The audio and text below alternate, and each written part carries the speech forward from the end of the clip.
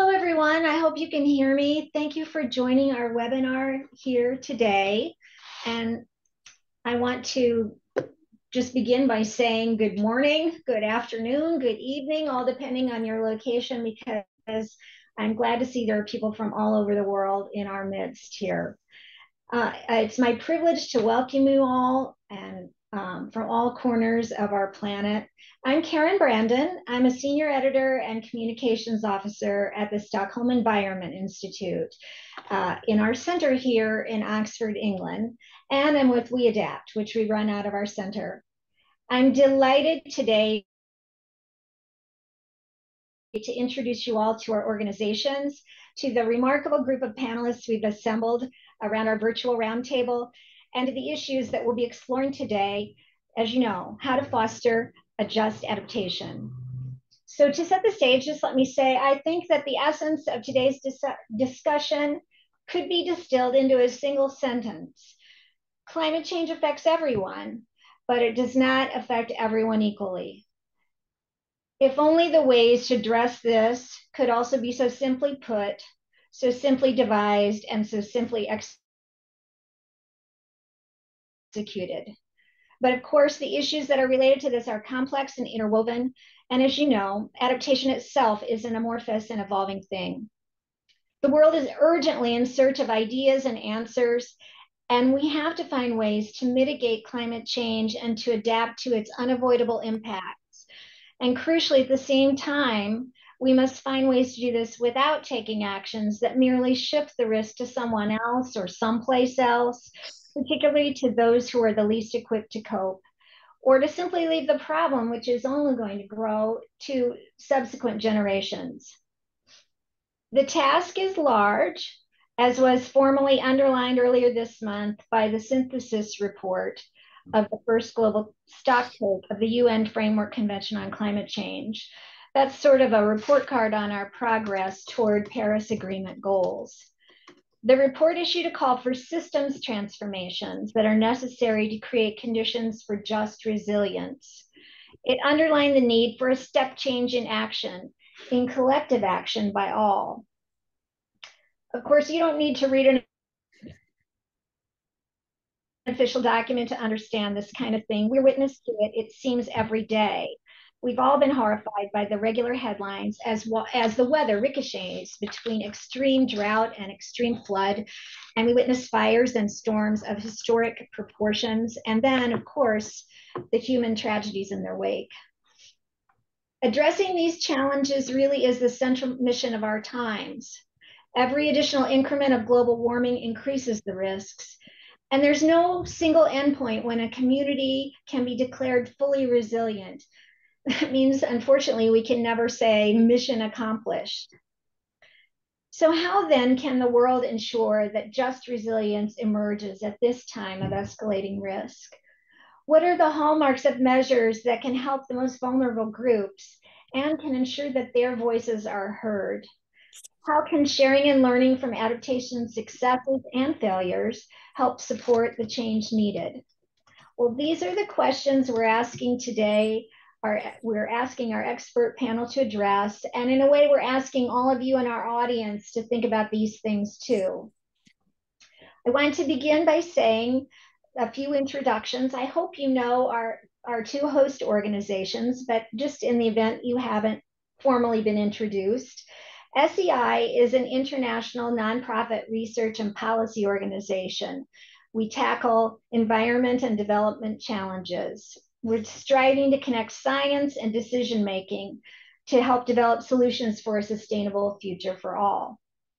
And We Adapt is SEI's pioneering collaborative platform and network on climate change adaptation issues. Its goal is to give practitioners and researchers and policymakers and regular people from all walks of life access to credible, high-quality information and opportunities to connect with one another and learn from one another. If I were going to summarize SEI's mission, it would be from the strapline we have right there on the page: learn, share, and connect. when We Adapt began 16 years ago, it was a true pioneer. It was on the leading edge of executing a concept that people could have their own global network to learn from one another about adaptation issues.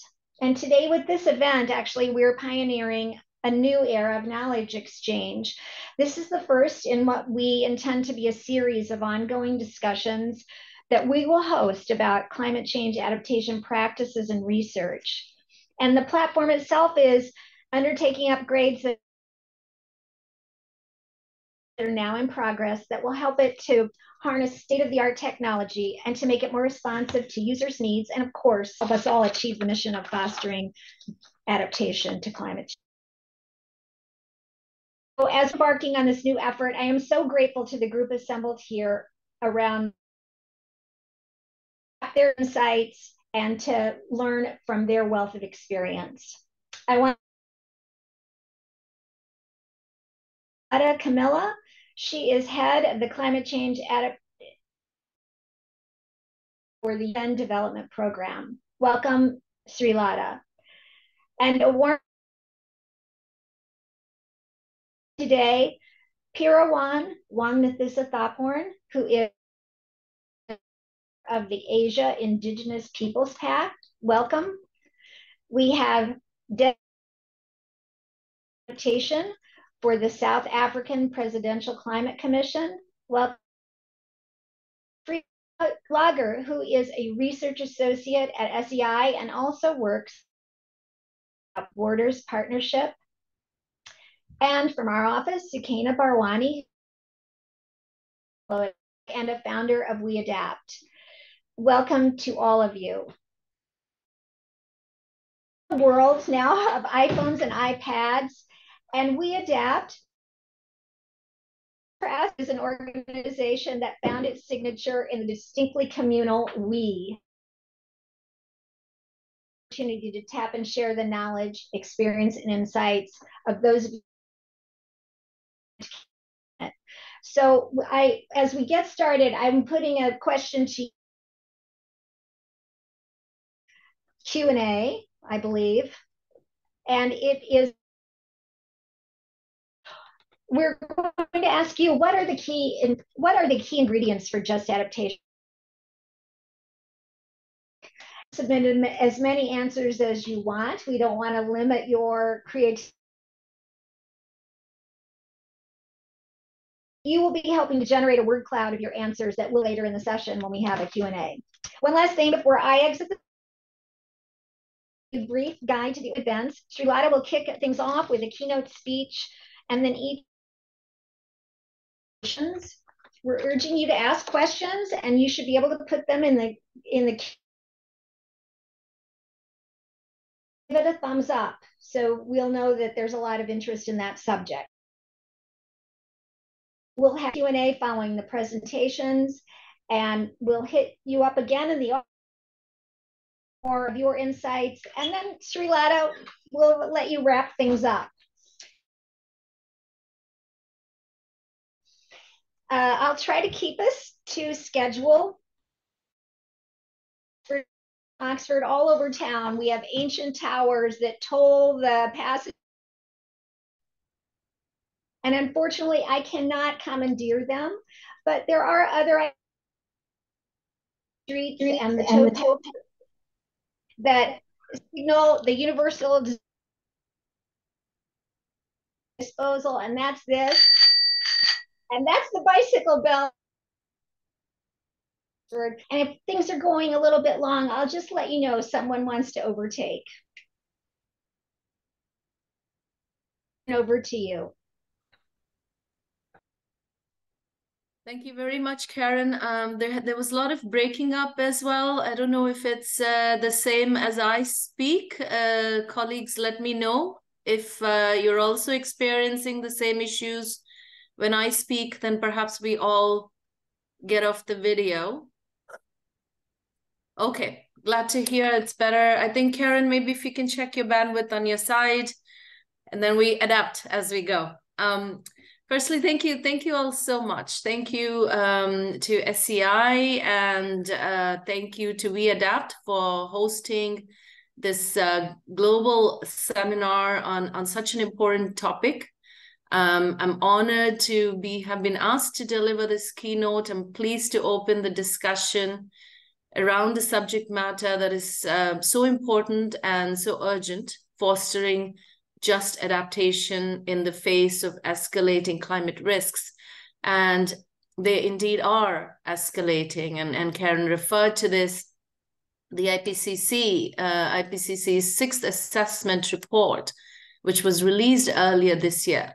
According to that, the Earth is now about 1.1 degrees Celsius warmer than it was in the 1800s. And with this, we are seeing widespread, rapid changes in our atmosphere, our oceans, and other ecosystems. And of course, we are seeing weather and climate extremes in every region of the world.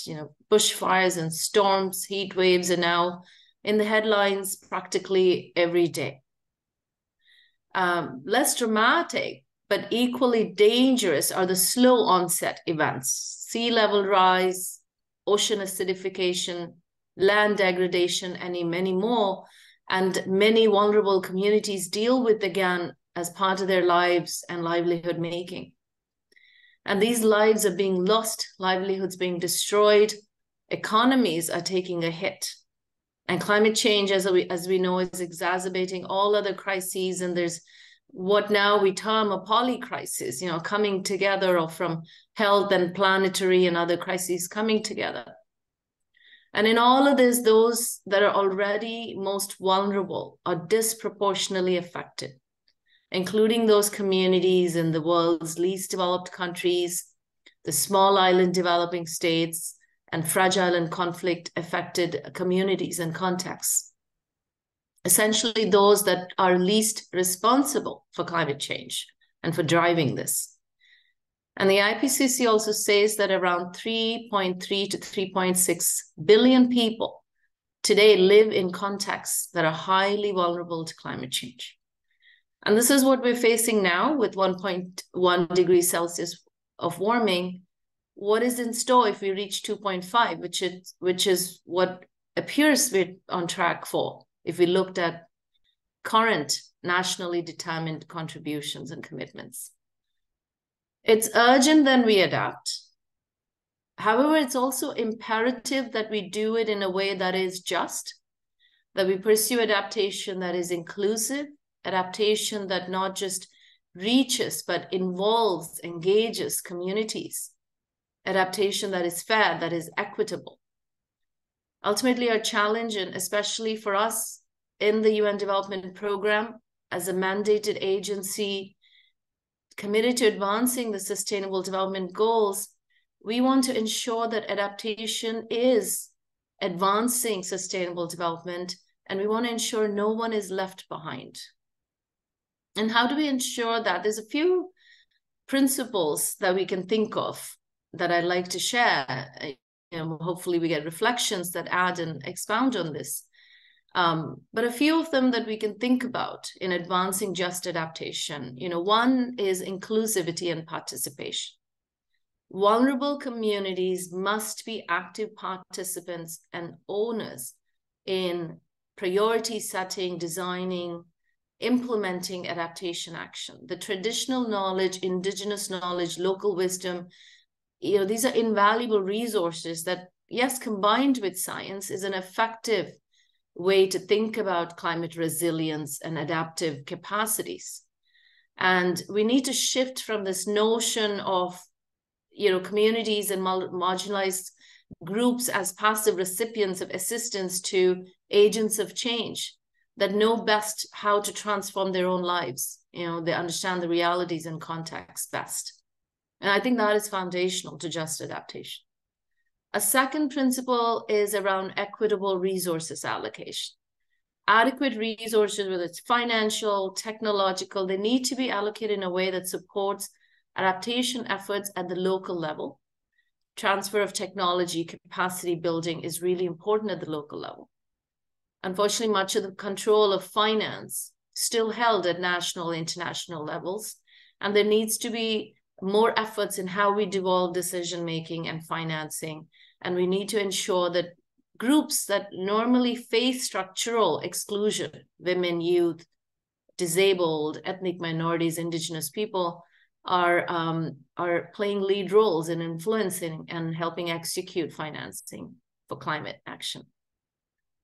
Third is the principle around gender equality. We know climate change disproportionately affects women.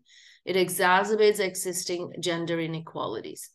Adaptation measures at the least need to be gender responsive, but ideally gender transformative, that help empower women in their communities. And we leave behind adaptive capacities, because we know that climate change risks evolve, they're uncertain. So adaptation is not once and done. It's capacities that need to iterate and evolve over time. So on that final principle, it would be around investment in education and capacity building, raising awareness, building adaptive capacities of vulnerable communities that empowers individuals to make informed decisions and take adaptive actions. These are few of the, what I think are vital ingredients. I know the discussion today will be rich, and we'll discuss many more. One final thing I want to touch on before I end my keynote and return to the discussion, and that is that adaptation is a dynamic and evolving process. And to navigate this process effectively, we have to build resilience of communities. We must be prepared to learn. And that is learning both from our successes and, equally importantly, learning from our failures. And we can't shy away from acknowledging what's worked, what's not worked. And we need to use this to, again, iteratively influence decision-making, policy-making, and then investment planning and investment and implementation. And it's platforms like We Adapt that we as practitioners, but also policymakers and communities, we can exchange information, best practices, and lessons learned.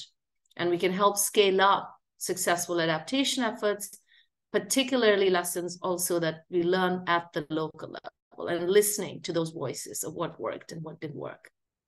So in closing, let me just say that climate change is a global challenge that demands a collective action, a whole of society approach.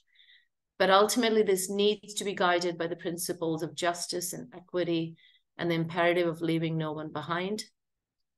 At UNDP, we're strongly committed to this pledge. It's a central transformative promise for the 2030 Agenda for Sustainable Development and our alignment to support the Paris Agreement.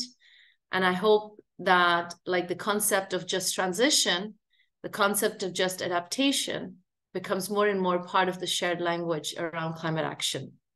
So I'm very much looking forward to hearing all the diverse and excellent panelists. And I thank you again for welcoming me here, and look forward to the conversation. Thank you all. Thank you so much, Srilata, for those thought-provoking comments. I'm just turning.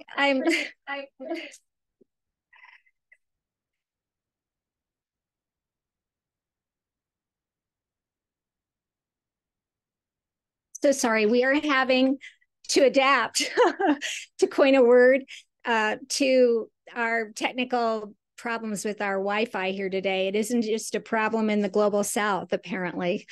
But thank you for those comments. And especially I take the point that every adaptive effort is an opportunity to learn, from the results that follow. So moving on, I'll turn things over now to Pirwan. Let's hear your presentation.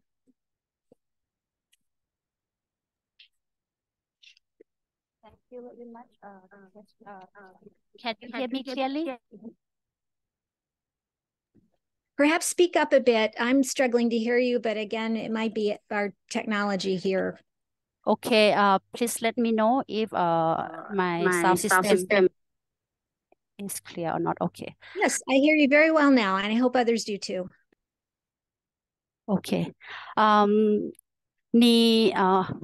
Sorry, just okay. Okay, good evening everyone from Thailand. I'm representing my organization, Asia Indigenous People Pact, and today I would like to share about our how to say narrative about just adaptation, and with indigenous people, what do we understand and what are our challenges.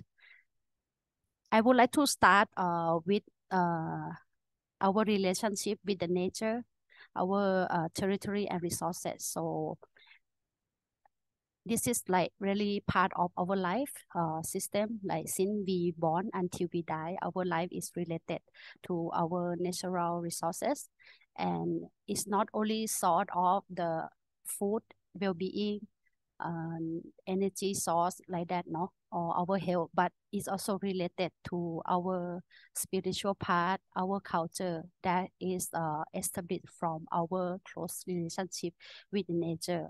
So the way we see the nature is not like we own it, but in the different way we respecting, and even we want to use it, we have to get the permission to use it, and we also have the system how to use it wisely and sustainably. So we always make sure that the resources will be sustained to our next generation, that to able to live according to the basic human rights to access to this environment. So you can see like indigenous people, we are taking care of 22% of the Earth's surface and also the 80% of the remain planet biodiversity. That's why we are really depend on the natural resources. And in the same time, we also know how to manage and use it. Even though through the time that had changed, the climate had changed, but we also try to survive and adapt to this change at the local level. So here I just give you some example of the forest management in Thailand, where the women are using their indigenous knowledge as well as the GPS mapping, not to identify the land territories and where they can find the herbal medicine, where they can find the food, and also the color that we make the clothes now. These are also located in the forest, and in that we also manage the fire break every year when it's happened. So everyone will come together and making the fire break to protect from the the forest fire that happen. Is more intense lately because of the climate change. There are more drought that happening, and yes, at the local level, we are the one who have to take the first action, no, at the ground, not like it's very come slow when it comes to the support from the government or other agency, no. So the first one who take the action in the ground is us indigenous people. And I think indigenous women also holding the crucial knowledge, no. Just give example, even though there are changing of the climate, there are increasing of diseases for the plant or the pests like that. But we indigenous women, we do the seed banking, no, and everyone will keep a different diverse seed that can cultivate in different year, and we will decide, the women will decide like which kind of crop that can plant in this year and which area that will be good for the planting, no, of each year. And the way we doing it, we not preserve is in the kind of the plastic or the to keep as like a museum, but it's more like the way we do practicing is in our daily life, everyone sharing the seed when the season of planting is coming. So in overall, you can see like we are only 6% of the global population, but we account for the 90% of the extreme poor. And given the condition in Asia, 2/3 of indigenous people live in Asia, and only 5 countries in Asia that recognize the term of indigenous people. And when your right is not recognized, that means it's difficult to assert your right or claim for your rights. So in Asia, a lot of human rights violation happening due to the non-recognition. That you can see like a lot of human rights violation, especially on the killing to protect our land. A lot of our indigenous people lost their life to protect the land, territory, and resources, and different form of human rights violation that we have to experience in the ground. Even though, we try to protect that, but the law and regulation are the one who killing us, and the corporate that coming more and more to our land and territory. Apart from that, there are also limitation of business people data. If you checking in the law policy about indigenous people in Asia, you hardly find the data or the referring about indigenous people in the policy of the government in the Asia country. You can use your 10 figure, can count already like how many states that mention about indigenous people rights, and also the role and contribution of indigenous people in the term of climate change adaptation or climate change mitigation. No? And as I say, there is no adequate solution for adaptation, because when your rights is not recognized, you will not able to be part of any processes or decision making. And there also no information about you. Then when the government decide or develop something, they don't have the information about us. That's why the everything is planned and developed is based on the central level from the table, the desk that they did, and then just apply all the plan and action to address the climate change issue at the ground without us involvement in the decision making and developing all the processes, what are the plans happening. We are the one who really know the situation and what is our priority, but we hardly part of that. And especially for the indigenous women, we are experience different kind of human rights violation. And as a woman also, you are putting more the layer of human rights violation that from the culture system, the belief system, you also be excluded for the decision making.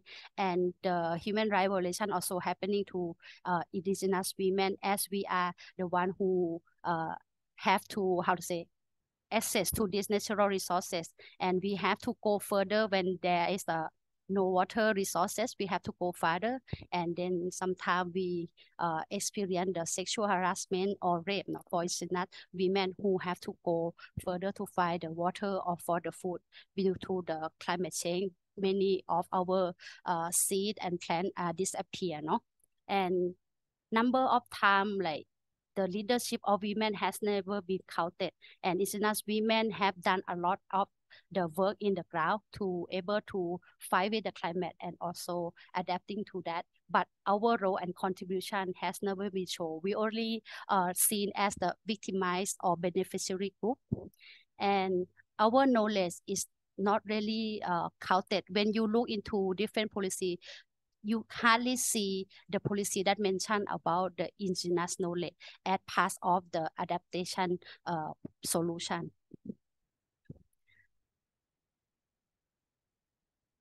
Okay, so how to ensure that we have the just adaptation? No, I think Ms. Silata has mentioned number of recommendation already. So I would like to reiterate again that to make sure that we have the just adaptation, the first thing, our rights, indigenous people right, has to be in the core. So human rights-based approach has to be applied for anything that related to not only on the climate, but other development plan. And secondly, indigenous people are the rights holder. So you should see us as the partnership now, and also you should promote our indigenous people-led adaptation or any initial project or plan that you want to do with us. We should come together and make decision together and develop things together. So that is really you can treat us as same equally as you, our knowledge. We also holding different knowledge. So I think better to collaborate and work together. Don't put us just only as the beneficiary group or the victims group. Please see us as the agent of change so that we can doing the just adaptation together.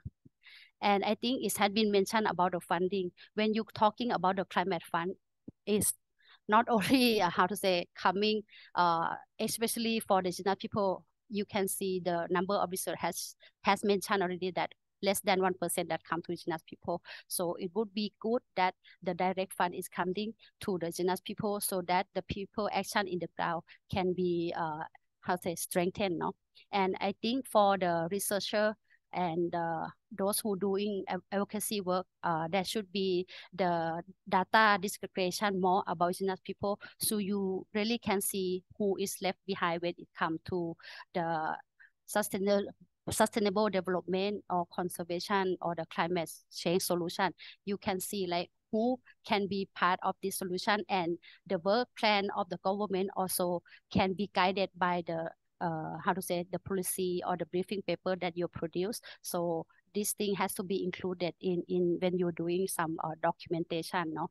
And I think more importantly, indigenous people should be part of the decision making. So we should be involved and participate in all level. We should not be invited just because of for the sake of for the name of to have indigenous people, but our voice and our idea should be recognized, our message and our issue should be clear and heard and putting into the action. No, I think sorry, yeah, almost done. So I think one of the major thing is we need the good governance, because even though we have a good law and policy, but implementation is really very weak. So we have to ensure the governance, because a lot of corruption is happening. That's why the support that has to come to the community level is not people is really come to us, no?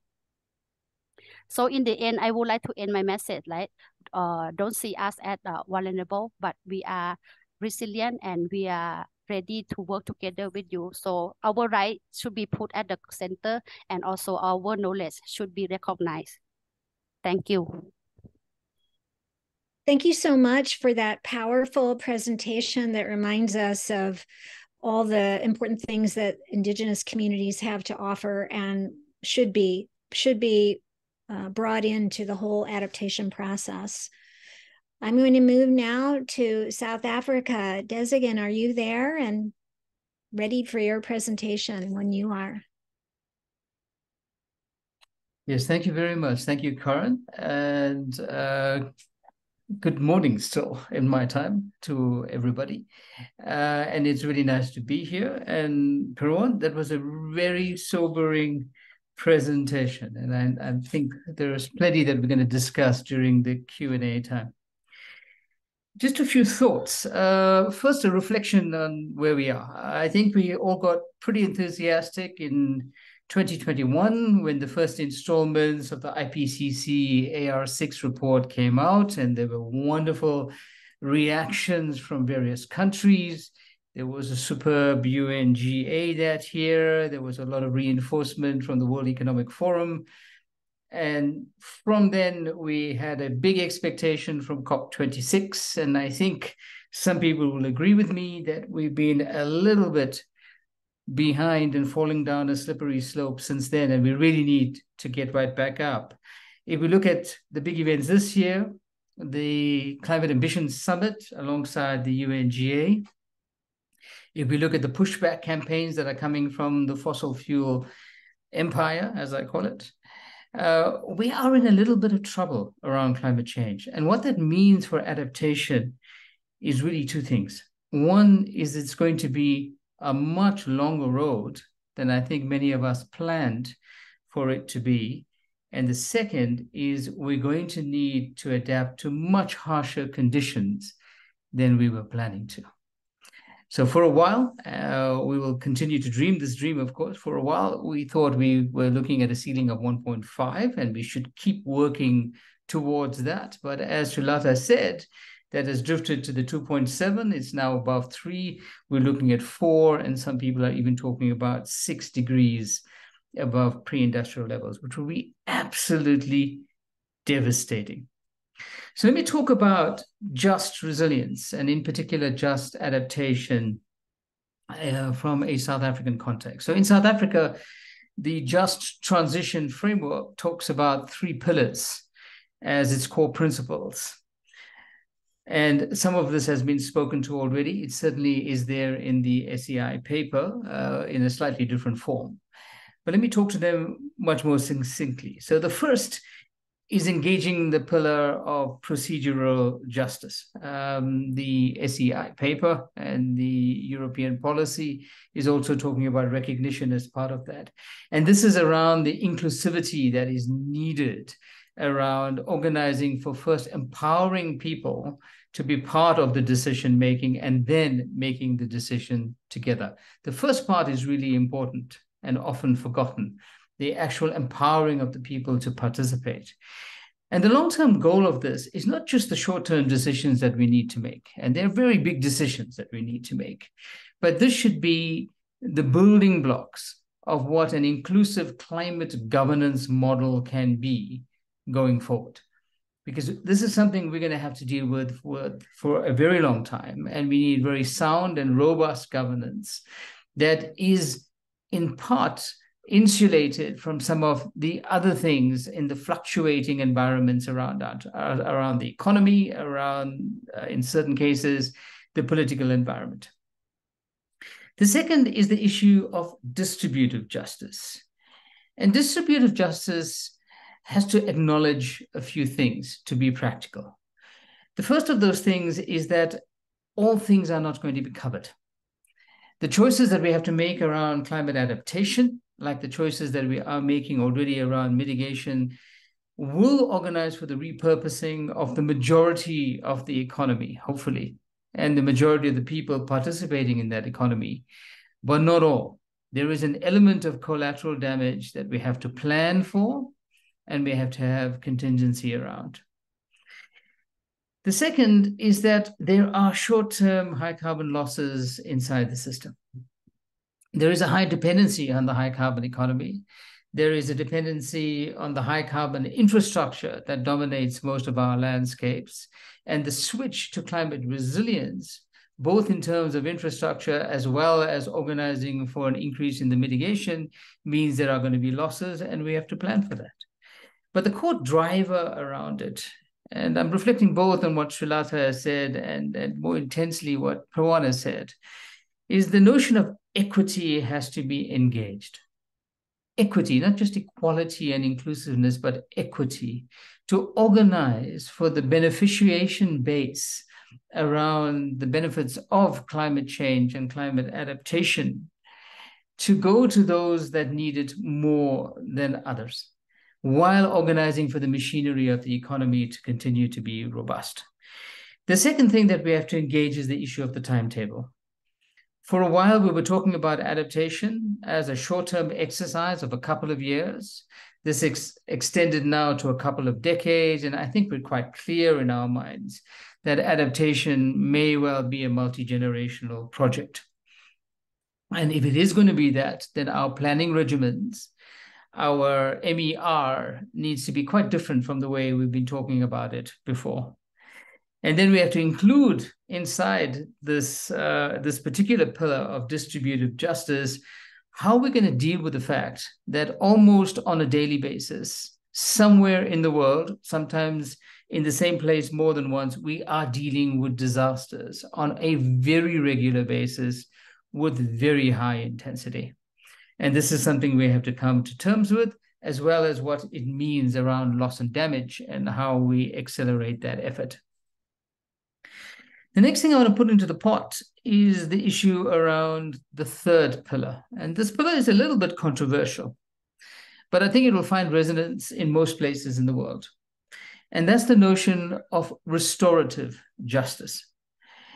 The reality is that through various pathways, but a couple of dominant ones, we are now living in a world that is incredibly unequal. And that incredible inequality has to be dealt with. We need to organize for this just transition to a climate resilient world, to be able to deal with these inequities that come out of our past and out of our history in a way that leaves us better off than we have been before. Because this inequality is not only global, it's also regional, and it is very, very local. So the whole notion of restorative justice has to be a fundamental planning pillar around our interventions.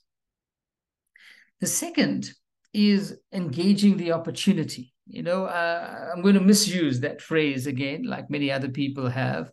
But Wei Ji, which is the Chinese phrase for crisis, has the Wei part, which is the danger part.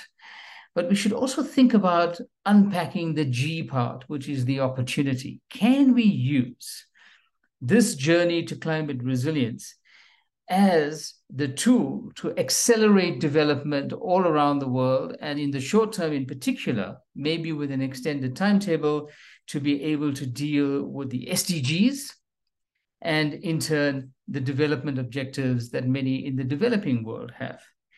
And the SDGs have a difficult report card that was just presented at UNGA this year, UNGA 78. And we're sitting in a situation 7 years away from the target point, midway in the stream, with less than 25% of our targets being met. We have half the time left to get 75% of the targets, including the difficulties of the last mile. Maybe this higher investment in climate resilience, in a more robust climate change response, in a greater convergence around the need to do it, and with higher investments, we'll be able to engage not only the issue around moving to a lower carbon, more livable world, but also one that has universal access to all of the basic needs that all of humanity needs, and then the further development objectives, particularly of developing countries, as I said before. Let me spend the last minute talking about two things, because there are some very big challenge issues that we have to engage. One, I think we are quite clear that climate change itself, particularly for adaptation, does not have as robust an investment case to organize for us to be able to get to where we want to be. So the link between the adaptation and the developmental objectives inside the system, including the possibility of moving to smarter, more productive industrialization pathways, is something that we have to engage. It's a complicated algorithm, and perhaps in the Q&A, I will talk about an example from my part of the world around how we're trying to engage that.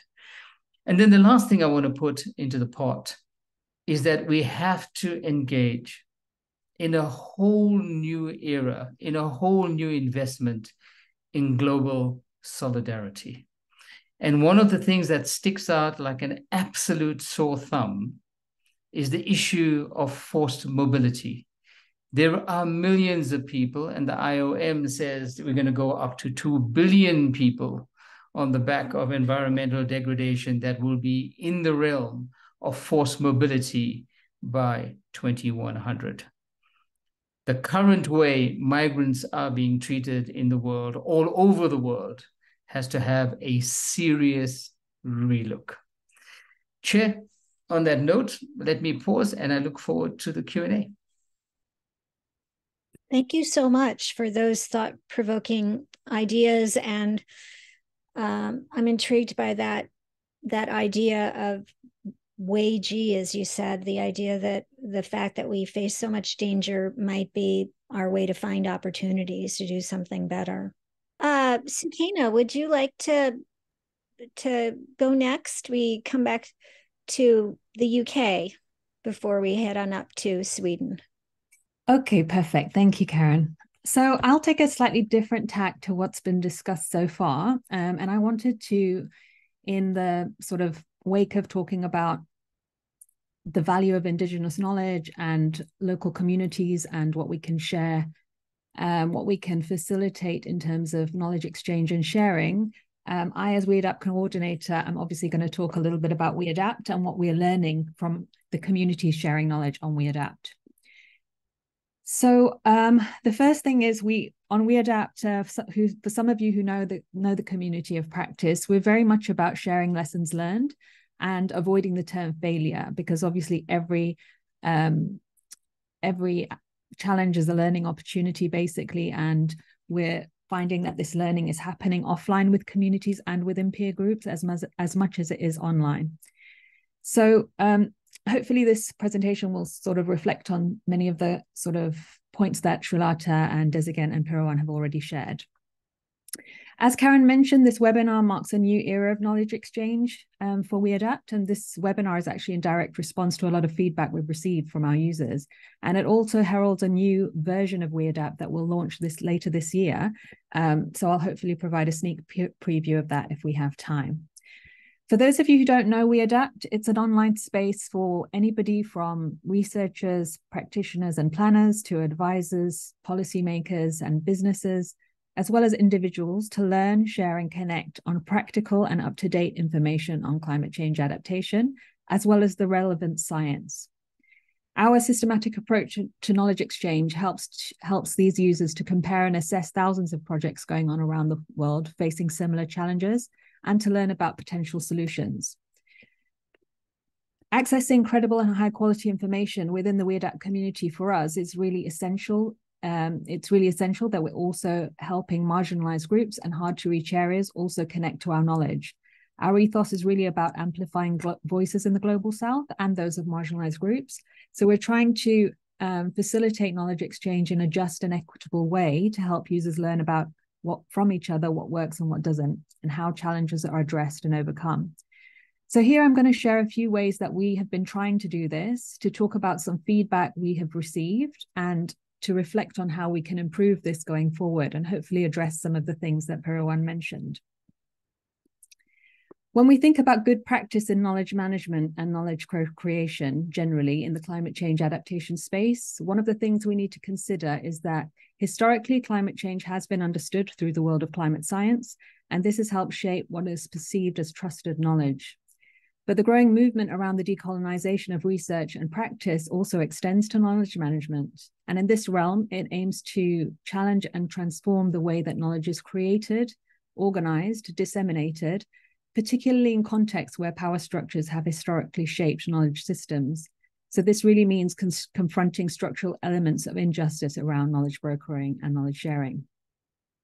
So obviously in the online space, this means that we're really trying to challenge these power structures by fostering inclusivity, promoting more equitable ways of creating and sharing and valuing knowledge, especially in these contexts of post-colonial and marginalized spaces.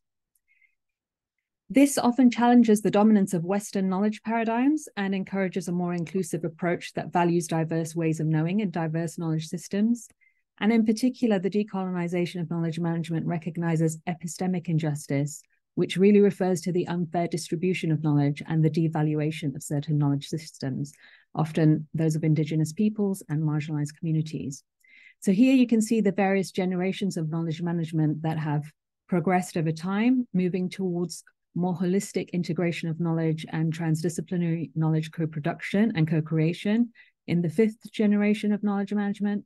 And now we're moving towards the 6th generation around the decolonization of knowledge. And if you're interested in any of this work, I urge you to look at the work of Sarah Cummings and Boys to learn more about this.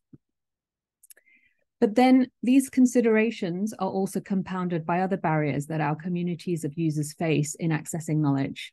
Firstly, there's too much information, often leading to sort of information overload. And then in addition to this, information is not organized. It's fragmented and it's distributed and not organized. And this often results in redundancy, replication, and siloed knowledge. So as mentioned, our vision for the platform has always been to foster inclusivity and share lessons learned. And to measure our effectiveness, we do all the usual things that you would expect a platform to do to check if we're doing things right. We monitor our analytics, we have a theory of change.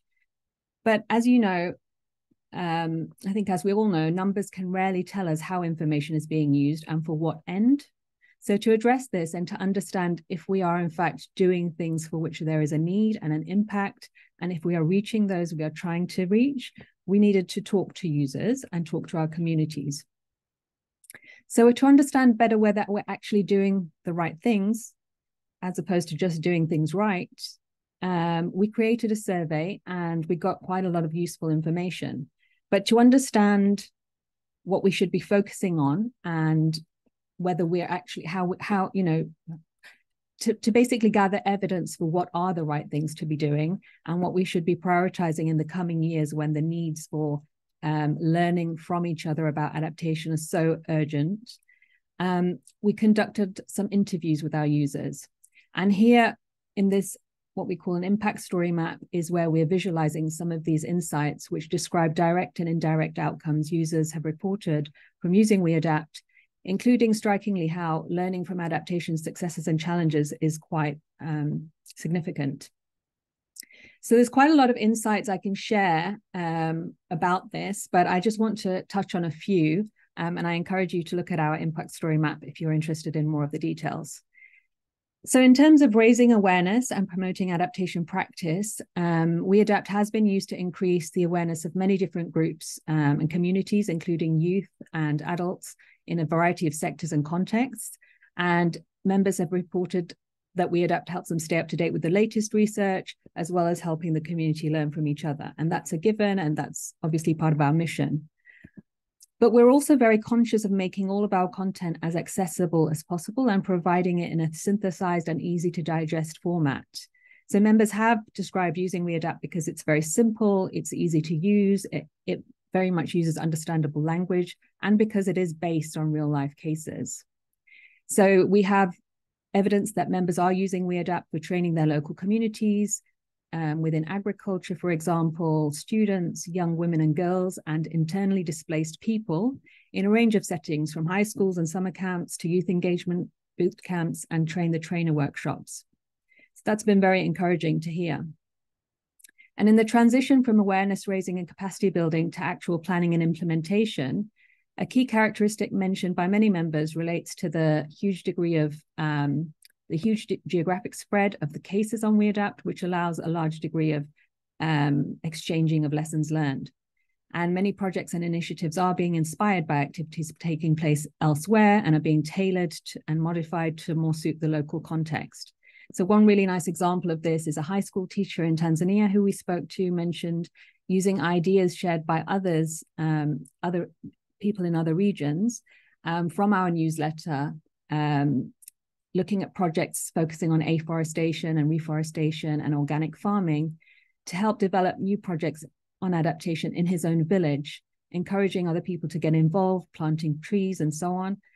And he was later inspired by adaptation projects shared from WeAdapt in other parts of the world facing similar climate risks to move into aquaculture as well. So some really practical examples that we came across in the interviews. And lastly, just very quickly to say that connecting with other users and organizations, peers, and other sort of people working in similar areas, directly or indirectly, is a big part of the user sort of need and demand.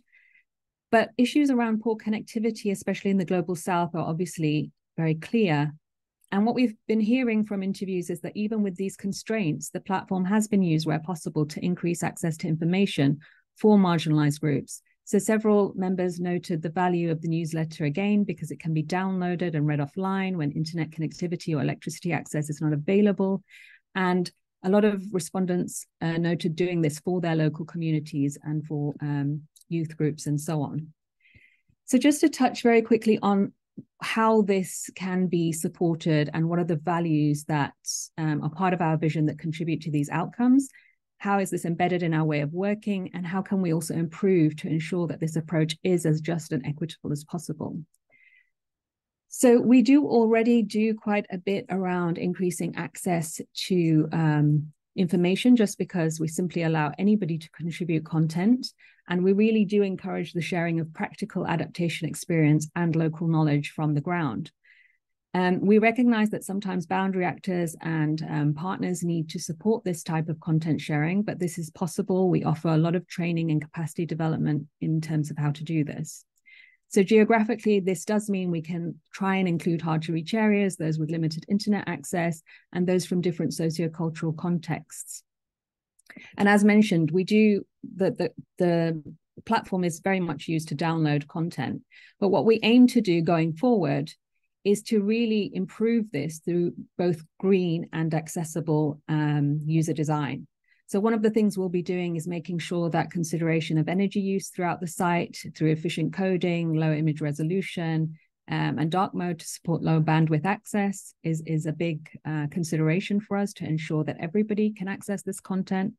and also making content accessible through consideration of design, so through color, fonts, contrast, etc.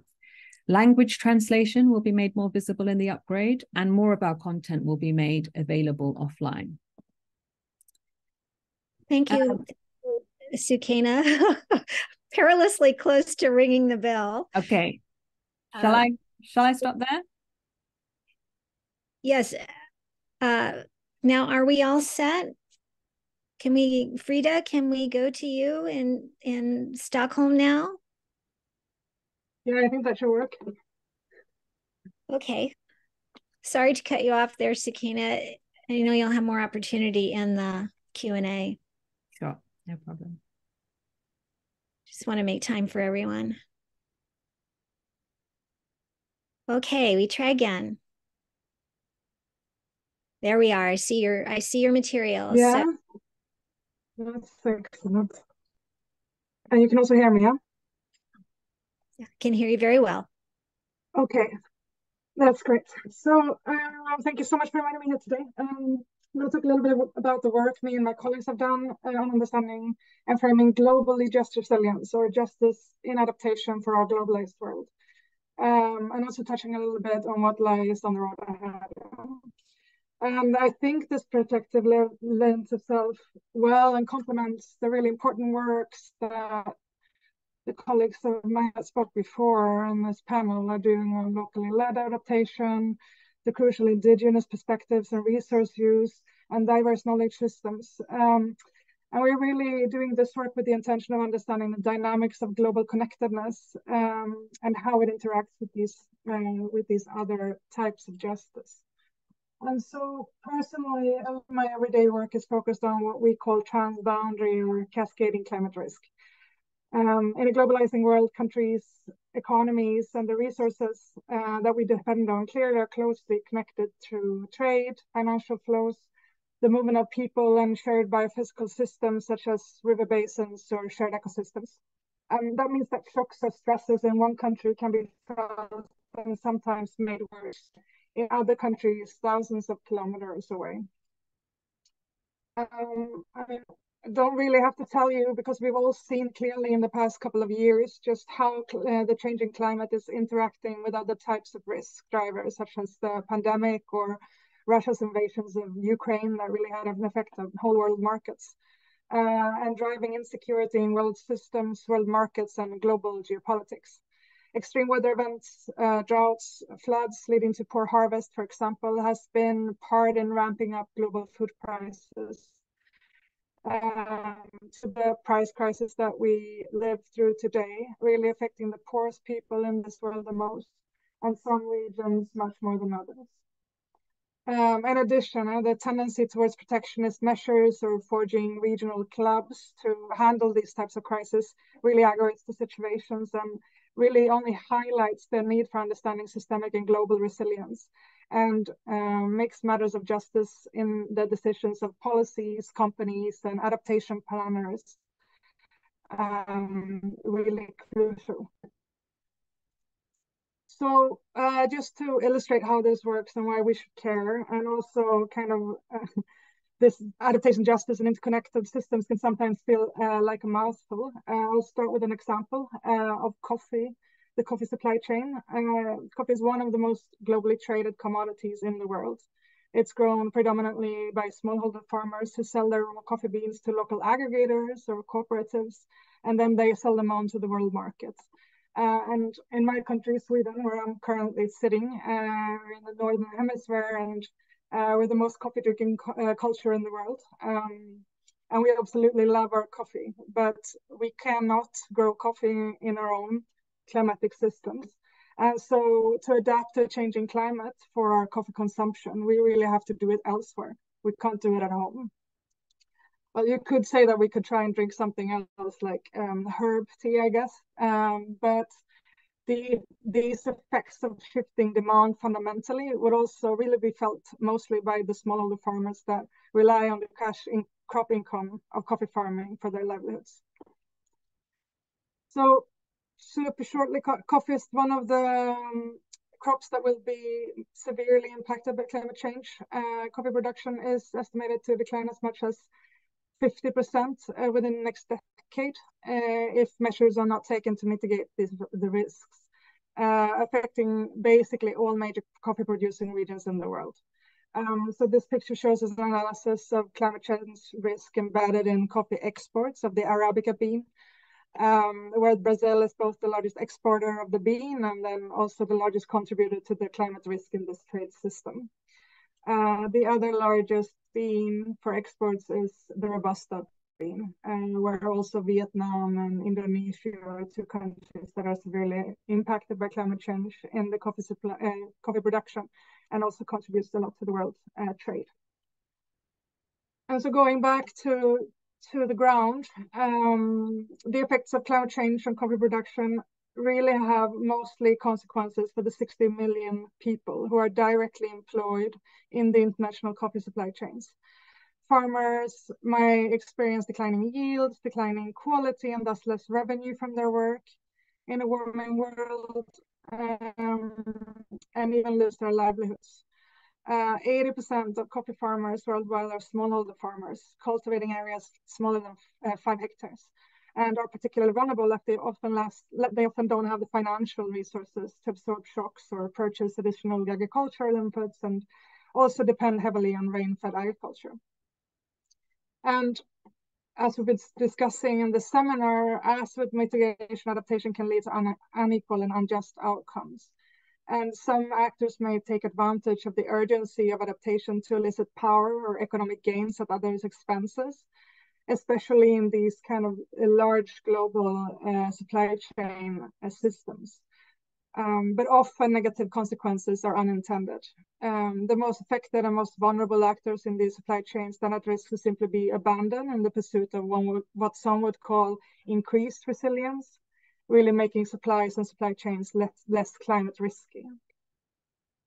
And without deliberate approaches to justice in these systems where local actors are included in decisions around that affect them, we really risk to lose out also from the local and contextual knowledge and adaptation opportunities that really is brought up from the ground.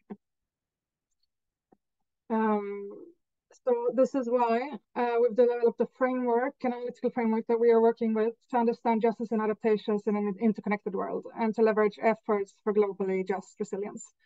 So we have justice on the vertical axis, prioritizes the pursuit of justice, both distributive and procedural, also underpinned by recognizing justice, as explained by Mr. Desiguen before. And on the other axis, the horizontal one, connectedness captures the degree of which adaptation actions account for the broader systems and structures beyond the place or sectors in which they occurred, as exemplified in the coffee case. Achieving globally just resilience requires addressing both of these dimensions together, justice and connectedness, but neither is all or nothing. Incremental steps can also make adaptation more globally just over time. I think that considering cascading or transboundary climate risk really complicates our understanding of just resilience. But in a world where multilateral cooperation is under threat from nationalism and populisms, these questions on how can countries join forces to identify and manage shared risk rather than increasing tension becomes even more important. As inequality widens and people all over the world feel increasingly left behind, also the question of how can we reduce climate risk and vulnerability for all instead of redistributing it from one country to another becomes also crucial. I think that previous approaches to frame justice and adaptation focus primarily on justice within an individual community or country, and this is such important work. But for some systems, commodities, and actors, adaptation is really tied to these global interlinkages, supply chains, and are controlled or driven by large international actors. And we then need also a way to consider how justice might be achieved between communities and countries, especially when there are differences in vulnerability, capability, and power. We've used this framework so far successfully working with the UN Global Compact for their Just Transitions Think Lab, discussing these issues with multinational corporations and international organizations. And we are also currently working on better understanding the dynamics and interlinkages between transboundary climate risk and what measures are effective in supporting globally just resilience. And just as a last comment, I think that there are both challenges and opportunities in this work that we are all engaged with. I can clearly see an increased traction and interest in these issues on justice and adaptation, and also in global systems from diverse actors, from national authorities to multinational companies to kind of local partners. We are in a challenging geopolitical landscape where we both see an increased openness and kind of some radical processes that are really pointing towards more justice, but also obviously the opposites. Yeah, and I'm really looking forward to discussing more with you today. Thank you so much. Thank you so much, Frida. It's fascinating to think about. We all know we're connected, but it really brings it home when you think about that we're connected just by the coffee in our cup every morning when we have that. So while our speakers were talking on these many different aspects of just adaptation, we also have been putting questions to those in the audience. And Alicia, I wonder if we could see the word cloud now that their insights into our question have created.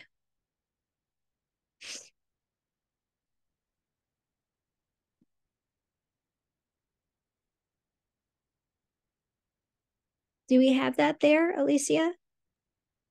Maybe what? Just give me a second. I will share. While you're getting that up, I think I'll go ahead and jump in. I wondered if the panelists could talk a little bit about the tension between speeding up, the need to speed up so that we can react in time for all the change that's coming and already here, and then expanding equity and inclusivity. When we adopt, the democratic processes we want, and we include all the stakeholders and partners we need at the table, of course, it seems things happen more slowly because they need more time. And I wondered if one of the panelists could, talk about that tension and how we should think about those things.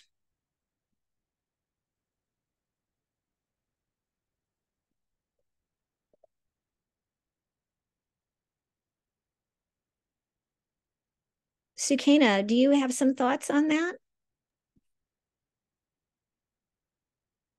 Sure. I can just maybe say that, I don't think there's a silver bullet for this, obviously. It's something we all grapple with.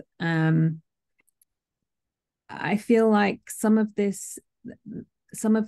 sort of approaches to achieving inclusivity and co-creating knowledge and bringing communities on board who need to have ownership of interventions and adaptation actions means that, there is just such a strong tension there between trying to do that, but it does take time to build that trust, to build those relationships.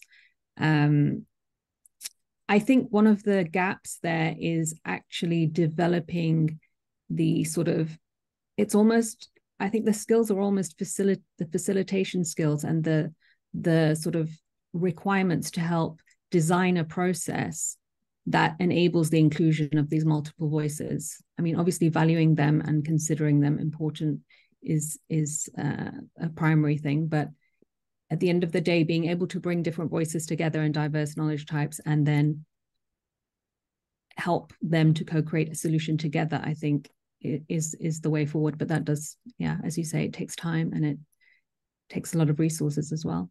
Yes, I think Pirwan's presentation emphasized that too.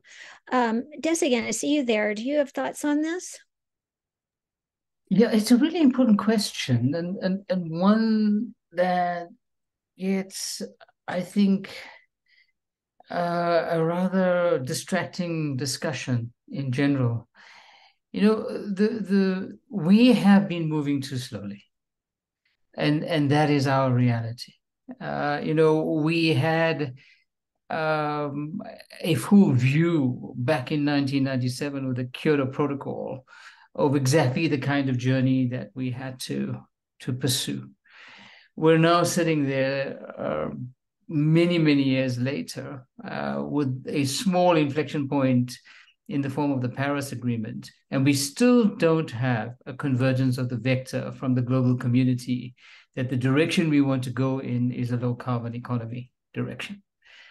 So the issue about the speed is that, yes, it is important that everyone is brought on board, and yes, it does take time to do that. But I think the fundamentals can be logged in. And one of those fundamentals is the global agreement on greenhouse gas emissions, is the agreement on phasing out fossil fuels. And that would set up the kind of foundation upon which we can build the right kind of rapport in society. There are no elements in society, in particular, the currently disempowered people and the poorer people in the world, that are punting in favor of a continuance of a fossil fuel economy. So I think we have to register that first. The second thing, and I'm quite intrigued by the presentations from We Adapt around the democratization of knowledge associated with climate change. And I think this is a really, really fundamental point. And we also have to accept that there is a vested interest in not allowing that to happen. Because the higher the climate literacy is of society, the more and more and more pressure there is going to be around more rapid change in the world.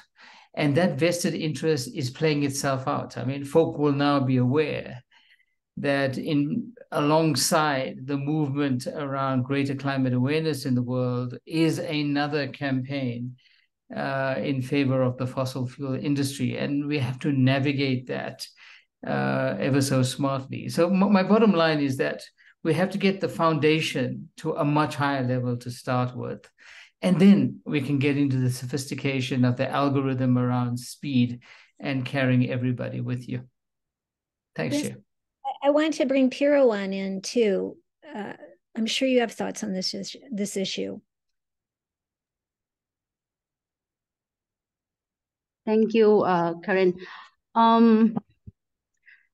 I'm not sure how to respond to this because we are at the committee level, doing already since long time. So expecting the speedy action may be from the other people. We sharing responsibility together. And of course, whoever attend this meeting, I think you have the same goal in making sure that the planet will safe and our humankind is safe. So different level government has to just to do the action what they agree, that they make the promise already in the global level to implement into the national level and to the local level. And I think the most important is put us at the center. Let us to decide what kind of solution that is respond to our needs. Because right now is still not really respond to our needs. And there are the building block that blocking us from the policy level, and the action is never come in time. So the struggling is there. But if I can request, government has to make their duty, and the people from the global north, you can allocate more for your government to see what are the consequences with the global economic that keep changing, that affecting to the people who contribute the less to the climate change. You see what is really affecting us, and individually, you can already do it from your part, how to reduce the carbon emission at our individual levels, and you campaign with your government also to take action what they make agreement at the global level, because we feel the pain, we respond to that as much as we can, but this is beyond our responsibility and capacity already. And not slowly, the loss and damage is already in front of us already. So adaptation is not that solution anymore. So we have to stop this together. So that is what I can say for now. Thank you. I hear the urgency in your voice. I think that's so powerful in and of itself, what you've said. Tell me, we have time for just a couple questions. I wanted to ask one that came up in the chat. It was to Des again, but others of you might want to weigh in as well about just, could you briefly unpack the distinction between resilience and adaptation and how you would put them in development terms, how they would work into broader economic development? I go to you, Des, again, first. Sure, I'll be brief on this, and this is the great linguistic debate in climate change, is it not? I mean, my simple view on this is that we're quite clear about what mitigation activities are, and that's around organizing for us to introduce an industrialization pathway, a development pathway that is low carbon and moving away from the high carbon. We know what adaptation is, and adaptation is around the reality that we are already in the danger zone, and in order to survive sustainably, we have to have a series of mitigation measures, both physical as well as policy, as well as behavioral. And for me, resilience is the collective product of those two. That is the index that says whether or not we are sufficiently resilient to climate change to be able to continue to survive as a species. For me, this is how that nesting and that housing works. But I have been in a couple of these discussions with people who love the wordplay. So I imagine there are many more answers than the one that I've just given. Sukaina, would you like to weigh in on that? I mean, I think Des again summarized the sort of, it's an ongoing conversation and debate, and there are lots of different interpretations. But I think probably from an IPCC perspective and thinking about climate resilient development, I mean, I think we now are moving more towards thinking of solutions that are synergistic and have co-benefits. And I think climate resilience and climate resilient development is trying to encompass that. So trying to move away from all these sort of semantic discussions and really think about what's behind them in terms of solutions. And I see Frida there as well. Yeah, I can just add a perspective from we were doing, I was helping the European Environment Agency to kind of also define just resilience as it's written in the adaptation strategy, working with them to try and understand just the difference. I mean, it is, as you've mentioned, a linguistic debate, and I think it will be ongoing. And it also points to the complexity in adaptation, or justice in adaptation in relation to, for example, the mitigation space. But I think in that work, one reflection was that a benefit of the resilience term is that it brings in kind of the systemic and underlying structural injustices that kind of gets reinforced or shifted through climate change impacts, and then also adaptation action that doesn't take justice into account specifically. So for that reason, just because people understand resilience in that way broader, also maybe encompassing other trajectories or more fundamental change of society, or more equal approaches in a way. But yeah. Thanks. I think we all agree that the challenges are large and looming, and there is an awful lot to do and an awful lot of impediments to overcome. But at the same time, I feel that we see things happening, and I was hoping we could end on a note that offers examples of success. I mean, I wondered if each of you on the panel could give some kind of example of success that we could all think about building on in some way. Is there something you see in your part of the world or in your part of the research arena or your part of the practice arena that is something you think the rest of others could build on?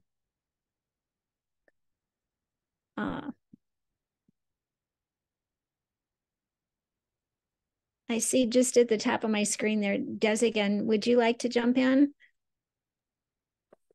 Sure. Let me offer this. I mean, one of the biggest drivers around very large changes, and I think we're quite clear that we need a seismic shift in our development trajectory in the world, is when people fall into dire need. And one example from my part of the world is a very large city in my country that is dependent for 40% of the revenues in that city coming from the automotive industry, and quite specifically internal combustion engines.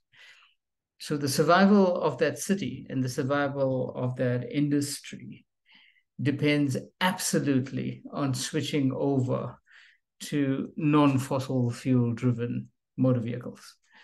And that kind of seismic shift is what will shift the whole system. And what has been very encouraging for us is, after years of talking to issues around the logic and the science of climate change, the thing that has taken it over the edge is that economic survival.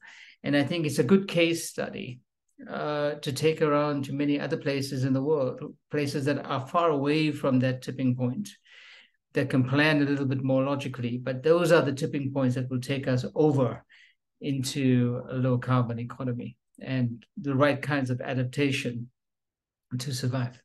Right. Thank you. Pirwan.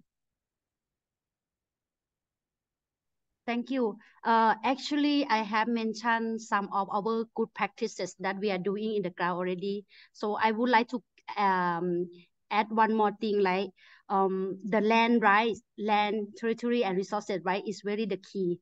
Because without these rights, we will not able to adapt and combat with the climate change. So this right has to be recognized so that indigenous people, we can continue this collective action together.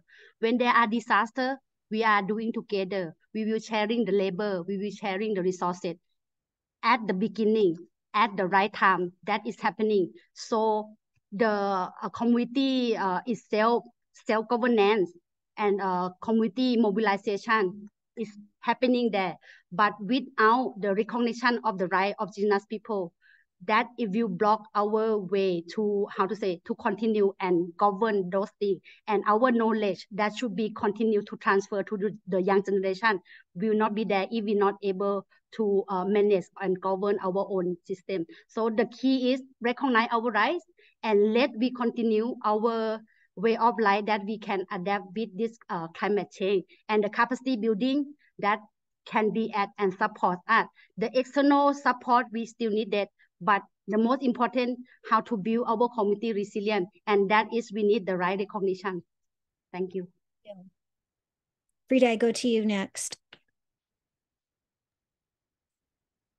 Well, I don't think it's a very easy question to answer. It feels like, yeah, there are much of both things, both negative and positive developments. But I think what I see in the work that we do is that when it comes to the private sector, there's a real shift in trying to, or like trying to incorporate risk, like climate risk and risk to people in the entire supply chain system, including employees on a local level, in a much broader sense, and much more, and like it's a very encouraging development to see them trying to take on board in a serious way, rather than just in a philanthropic way, but also for their own kind of resilience of their own company in a way.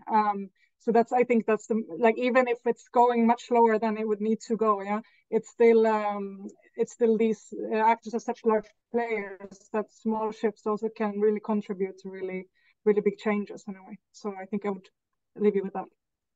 Thank you. And Sukaina. I think specifically from our work, I think continuing the sort of democratization, as Des again put it, of this climate information is it's been really encouraging, I think, for us to see that information is being used far and wide, and particularly at the local level and in marginalized areas with marginalized groups. So I think one of the things that I feel we, you know, as a community, we can add value is to help share this and make connections between the indigenous knowledge and the science, and really trying to connect that knowledge to people on the ground, but also allow them to share their knowledge with the global community to try and accelerate that change. Thanks. We've managed to use up all our time, but I hope you'll have time to hang around. Srilata, do you think you could give us a few final words to take home and take away as we head out again? I just looking for some kind of wrap up about what we should think about all the issues that were raised today. Sure, it's a bit of a Herculean task after that rich and thoughtful discussion, Karen. And actually, before I attempt to maybe a few key things that jumped out for me, I also wanted to share one example of where we do think, like, you know, this some of these principles of just adaptation, you know, come through. And this is an example of a project in Bangladesh and coastal communities, women and girls, especially focusing on the idea that, you know, there's a lot of internal displacement as sea levels rise, and this is in southwestern coast of Bangladesh. And I just wanted to share an example as you were asking other panelists. And this one really focuses on sort of the leadership of women and how they plan and implement resilient livelihoods. It's over 1,000 livelihood groups that were created during implementation, but consulted right from the beginning with, you know, value chain analysis and consultations and you know, capacities and how they can build up assets and collateral and resilience, and also engage with microfinance, market development, and going back to a question that was asked in innovative finance. And I think for me, it's like these kinds of examples that show how much capacity there is already in these communities, and any assistance or support that we talk about as an international community, when that's really homegrown and directed in a way that allows them to take their own sort of, you know, they take action. It's really an interesting emerging kind of work and success. And they've come up with this Pani Appas, which translates to water sisters, and they support households also in terms of maintaining rainwater harvesting solutions that were also supported in the project. So anyway, I wanted to share that to say that I think there are examples, and it's also important for us to share these kinds of successes and lessons to really you know, give us more hope and inspiration of what is possible. In terms of a few reflections, you know, I wrote down a sort of few things as I'm starting with, of course, what Perwan said. It's I think it's fundamental. Yeah, I think the human rights-based approach to adaptation has to be, you know, I don't think it's negotiable when we talk about how we adapt. And I think it's wonderfully, it's powerful to hear you talk about how you don't own nature, you know, you respect it, and how do you relate to it, and how do you work with the indigenous knowledge, indigenous voices, and engagement of indigenous populations. And that effective participation is something that resonated throughout. And Des, again, you spoke, of course, of the procedural justice, distributive justice, and the principles of equity. And I saw from the poll, equity popped up as I think more the predominant voice in what we think is the ingredient. I think it's great that we all agree on that. At least there's no debate about it. But of course, it's one of the most difficult things to work on, and not just in the climate space. And of course, the intersection between what equity means and the intersection of adaptation and development. And again, you also spoke about that, right? What is the opportunity then about using this journey on adaptation to perhaps actually enhance equitable development? I think that's a space that's particularly resonates with us as a development agency, because again, like using climate action and advancing it in a way that's leads to inclusive, sustainable development. I think that was another takeaway.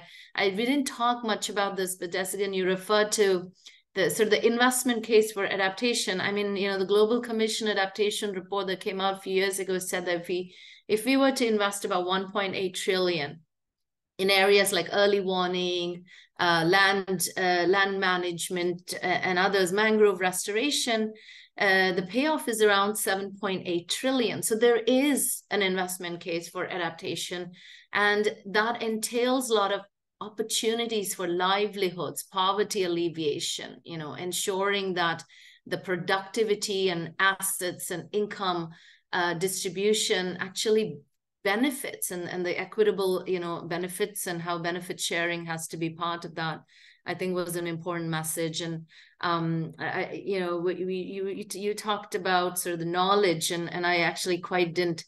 For me, there was a lot of learning in that slide of evolution in knowledge systems, and how, you know, the latest one you showed pretty much lands on what Pirawan started with. You know, it's like, yes, there is valuation in indigenous knowledge. It's not something you kind of, you know, as an afterthought, or at worst, you know, ignored or devalued. I think that's another important thing. And then finally, this framework of, you know, both procedural and distributive justice, and then moving to this multi-sectoral global connectedness that was also presented, I think was very reflective of all the conversations. So, you know, just to say, I think there were a lot of themes that resonated across, a lot of connecting the dots and pointing to different ingredients.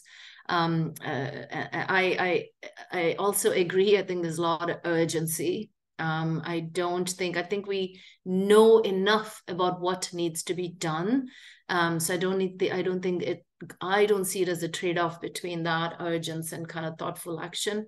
It's really a moment of transformative solutions that cut across adaptation and mitigation, biodiversity, right? I think it's that moment. And again, thank you from my side. It was a very, very enriching discussion, and I learned a lot. And thanks again. Yeah, that echoes my thoughts too. I feel I learned so much today, and you know, we're all learning from one another's experience, clearly. I want to thank, we're a little over time, but I want to thank you all for staying with us through to the bitter end. I thank all our panelists from all over the world, the people who attended from all over the world, the SEI and We Adapt teams. And if you have a moment before you go, please put in the chat something that you'd like to hear us discuss, or have webinars down the line on topics that might be beneficial to you, because this, as I said at the beginning, is just the beginning of discussions we'll be having, and we want to address things that are of interest and of use to all of you. So please do put that in the chat if you have something in mind. Thanks, everyone, and hope to see you all soon. Thank you,ค่ะ. Bye. Thank you. Bye. Bye, everyone. Bye. Bye. Thank you. Thanks, Srilata. Thank you, Karen.